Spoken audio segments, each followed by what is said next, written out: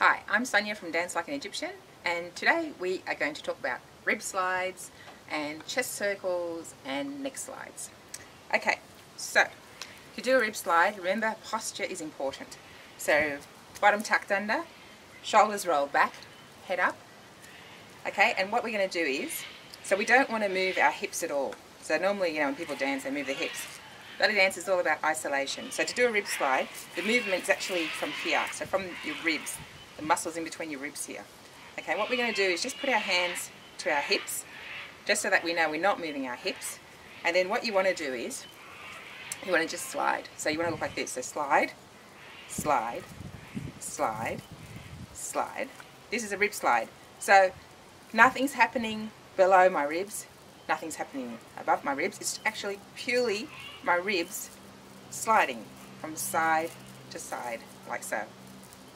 What I like to do sometimes in class is that I might get the girls to just try on one side first. I might get them to go for 8, 2, 3, 4, 5, 6, 7, 8, so they get used to the movement, and then maybe to the other side.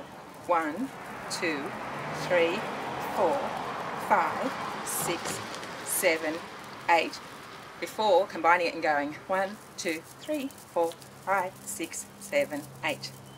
Now, rib slides are good by themselves, but you can also use a rib slide to then do a chest circle. So with a chest circle, we need to have that rib slide, but we also need to have this action as if someone's pushing you here. You want to go, so move your chest back. So you want to be pigeon chest for a moment. And then again the other side, as if someone's pushing you in the middle of your back, you're going to go forward. Okay, so back and forward, back and forward. So to combine that, we rib slide first to the right, right, back, left, forward, right, back, left, forward, right, back, left, forward, right, back, left, forward. We can do it the other way too, so left, back, right, forward, left, back, right, forward, left, back, right, forward, left, back, right, forward. Now this move, you can't do it from the back really, it just can't really see anything from the back. So you'd do it front on, or you might do it to the side. So if I was doing it to the side and putting it all together, it might look like this. And then I might have my hand here, hand on my hip. I might have my hand to the side. But it's quite a nice move. Might have my hand up. But it's a small move that's just up, sort of here in this area. Okay. Then moving on to neck slides, which is the same kind of feel. So usually when I get people to start doing this, I might get them to put their hands here on their shoulders or hands here. That way they know that they're not moving their shoulders, it's just your neck that's moving. So again, you just want to go slide, slide, slide, slide, slide, slide, slide. So sometimes it helps to have hands here. Slide, the same. Slide, slide, slide, slide. So again, I'm kind of doing this movement. Forward, back, forward, back, forward, back. And I'm kind of doing it to the side, side, side. That kind of looks like that. Now, you can frame that, so you can bring your hands up.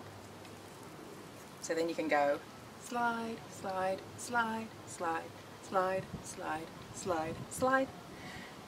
What I can do too with my hands is I'm probably very flexible. I can bend my hands right back. So I think it looks rather nice to do this. And then slide, slide, slide, slide, slide, slide, slide, slide. Because then you're framing yourself. It looks nice if you frame the move.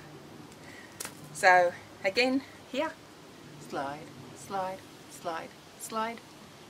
That's the same as the rib slide. Similar. Slide, slide, slide, slide. All I'm doing is the movement. I'm not moving my hips.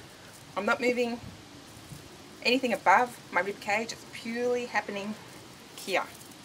So I'm just sliding, which it does take a little while to master. I know when girls come to my class at the beginning, they always have a bit of trouble doing this one, but they pick it up.